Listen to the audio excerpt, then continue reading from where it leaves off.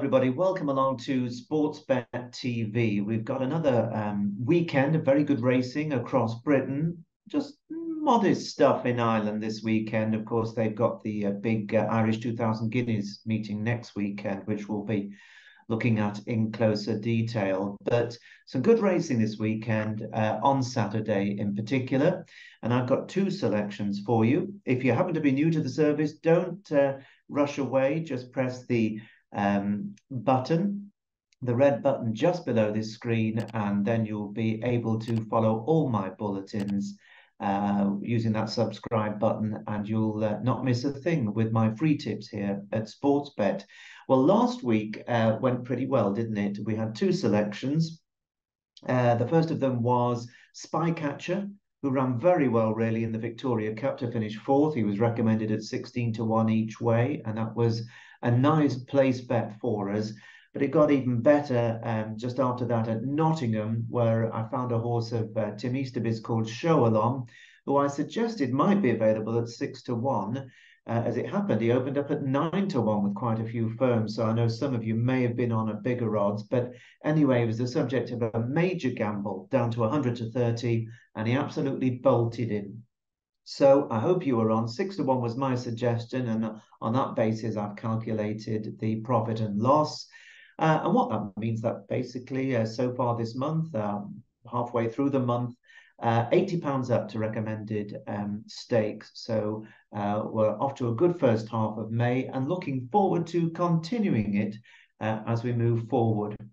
Let me just mention very quickly, I've got quite a number of tips lined up for my subscribers at the Out in Front service at Patreon. The link is available just below this screen if you want to check it out and maybe sign up to join us there. But I'm going to move on now with the very first selection on Saturday, and I'm taking you to the big race of the day. We're not messing about. It's at Newbury. The 335 is the Group 1 lock-in stakes, which is over the straight mile, and they're forecasting good ground. And as I'm sure you know, this is one of the best mile races in Europe of the whole season, some say in the world of the whole season. And this renewal looks very much up to scratch because there are no less than 3 horses that are rated 120 or above. And that really does mean it's a high-quality Group 1. And as long as the ground stays good, there are no thunderstorms or the ground dries out unexpectedly, it's going to be fair to everyone. So there shouldn't really be any excuses. Now, one who certainly won't mind hearing its hooves rattle is the Godolphin owned high-class Modern Games. He's winner of last year's French 2000 Guineas, you may recall. He was also a very fine second to the mighty Baid in the Sussex Stakes at Goodwood before going off on his travels and winning the Grade 1 Woodbine Mile in Toronto, in Canada, and then the Grade 1 Breeders' Cup Mile at the end of the season. This is a very, very good horse, and he's suited by quick ground. So if the surface does dry out, then he is one that will definitely be suited by it, and you can almost bet your boots that his price will shorten if you see any good to firm in the going description. He's around an 11-4 favourite at the time of this recording. Now, I'm surprised to see, with the greatest respect, to see the filly Laurel put in the list at second favourite at 7-2. She is definitely an exciting prospect. She won very well on a seasonal reappearance in a listed race at Kempton, and that was after winning her first 2 career starts last term in novice company and then going on to run a blinder when second in the Group 1 Sun Chariot Stakes at Newmarket in October. But it's worth noting, and it's not to be overlooked, I don't think, that all her races so far have only been against fillies. She's never taken on the colts. She's officially rated £9 inferior to the favourite, and I feel this is by a long way her toughest task to date. Now, you have to respect her as she's trained by the Gosdens, of course, brilliant trainers. They sent out Soul Sister to bolt up in the Musidora at York earlier in the week, but I wouldn't be recommending backing her at 7-2. Now, of the rest, plenty of good horses. My Prospero is trained by William Haggis, who's always got a good one or two. He's rated 121, the same as Modern Games. He made huge progress last term after winning his maiden at Newbury over this course and distance in April. He came a long way. He followed it up with a listed win and then was a very close half-length third to the very talented Caribus in the Group 1 St James's Palace Stakes at Royal Ascot. He then got back on the winning trail in a Group 2 at Saint-Cloud in France. And then he ended the term beaten just half a length by Bay Bridge on soft ground in the Group 1 Champions Stakes over a mile and a quarter at Ascot on Champions Day in October.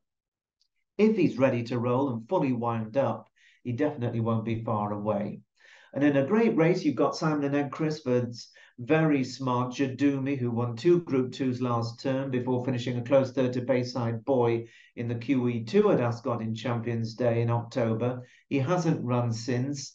And I'd just be a bit concerned that the ground may be quick enough, even at good, for him, because he does like to get his toe in. We've also got the likes of Richard Hannon's Chindit and David Simcock's Light Infantry, 2 very talented horses who could get involved if things drop their way.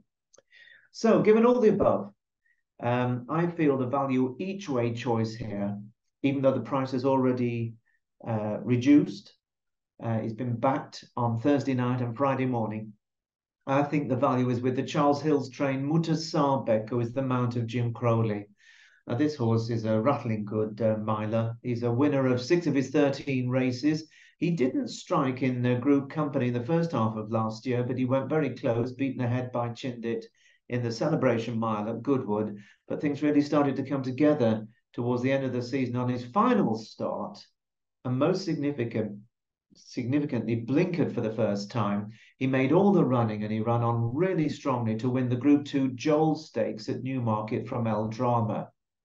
That in itself, you'd have to say, isn't good enough to win this race, a race like the Lockinge. But on his recent seasonal reappearance, he really did look as though he'd taken a big step forward over the winter. He's developed, and he duly demolished a really good field to win the Group 2 Bet365 Mile at Newmarket's Guineas meeting, slamming amongst others last year's Irish 2000 Guineas winner Native Trail by 3 lengths.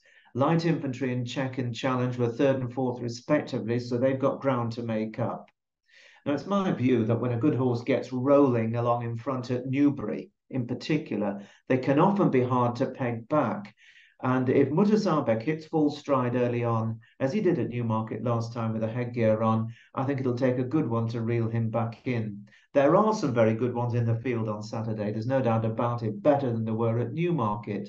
But I'm prepared to bet that he's going to run a massive race, and I think at the current odds of 6 to 1 each way, 7 to 1 has gone, but 6 to 1 each way for 4 places with William Hills, then Charles Hills's charge, I think, will go very well indeed. That is Mutasabek for me to win the big one, the Group 1 Lockinge Stakes at Newbury 3:35 Saturday.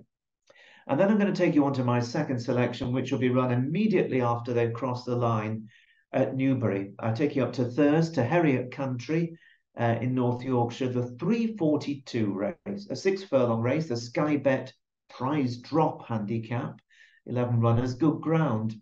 Now, at the time of this recording, no price is on offer, so I'm having to assess this on my own evaluations in what is a very, very trappy handicap, with plenty holding claims. Now, Higher Mate, who's trained by Roy Bowring, who trains in Nottinghamshire, I think, he won really nicely at Wetherby last time out. He's gone up £6 for his troubles.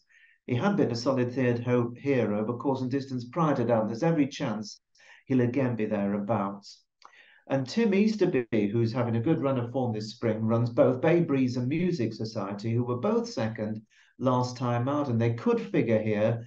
The jockey bookings, if you can read into these things too much, well, they appear to suggest that David Allen prefers Music Society. He's the stable first jockey, and so he will be marginally preferred. But Easterby also runs a third horse in the race, the bottom waist, Matisse, who was third in the Air Bronze Cup last year, and he's been coming down the weights after a couple of quiet runs this term. So if there is any money for him, it would be worthy of note.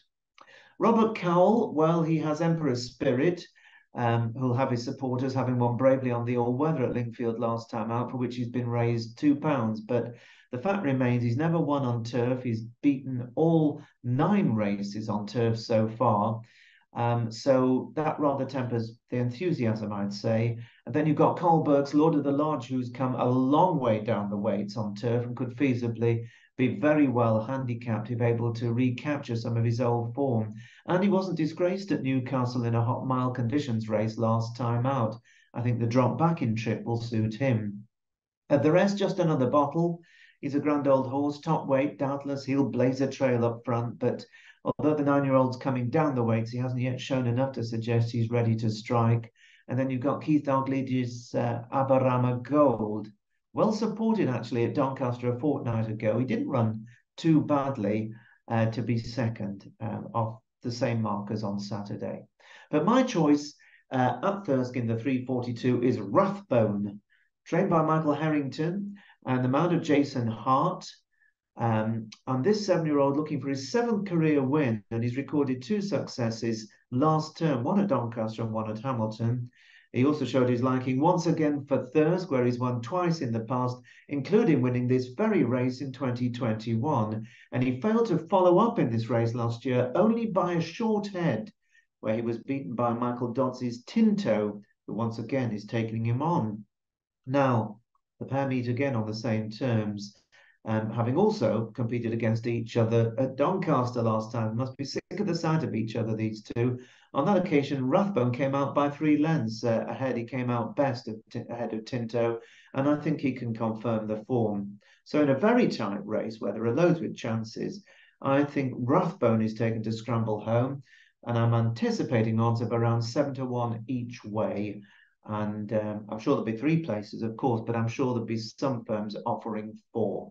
So Rathbone is my second choice for you for Saturday. Let's hope he runs really well. And that's to go along with my selection of Mutter Saarbeck in the Lock-in Stakes at Newbury a few minutes earlier. Let's hope these run as well as the horses did for us last Saturday. Check out in Front with the Patreon link just below this screen. And I'll be back same time next week. Best of luck this weekend. Bye-bye.